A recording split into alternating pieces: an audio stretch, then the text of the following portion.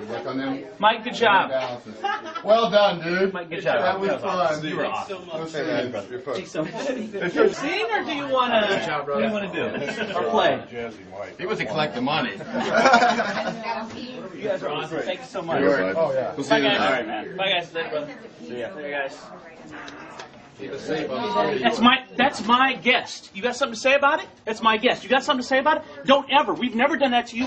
Don't ever wait for my guest and throw questions on my board. Do you understand? Do you understand? Don't ever do that.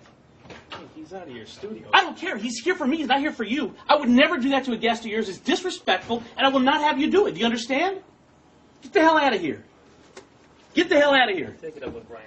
I'll take it up with you. You're the one who's doing it. I thought you're the news department. Why do you care about Ben? I thought you're the news department. If you're white, why is the last question when who's going to go on the talk show? Why does that have to do with anything? If you're in the news department and they're separate, right? You said they're both separate, correct?